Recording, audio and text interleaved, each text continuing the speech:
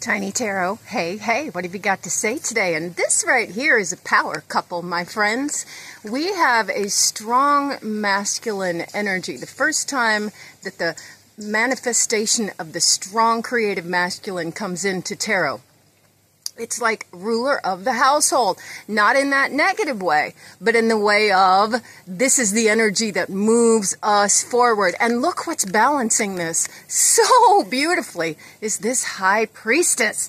And this is the creative feminine energy, but with some honing, with some harnessing, with some deliberate, oh gosh, I don't know, like wielding that wand, standing in that place between chaos and order, keeping this energy beautifully in balance. This keeps her, I want to say, in focus, not too scattered, but that magical energy can move, and this keeps this energy calm and lets it know that it's loved. So if this is a couple, if this is you in relationship right now and you're realizing this is a lot of power, know that, yeah, it's a lot of power, but write it. You figure out how to balance this relationship where you are helping each other in a cooperative way.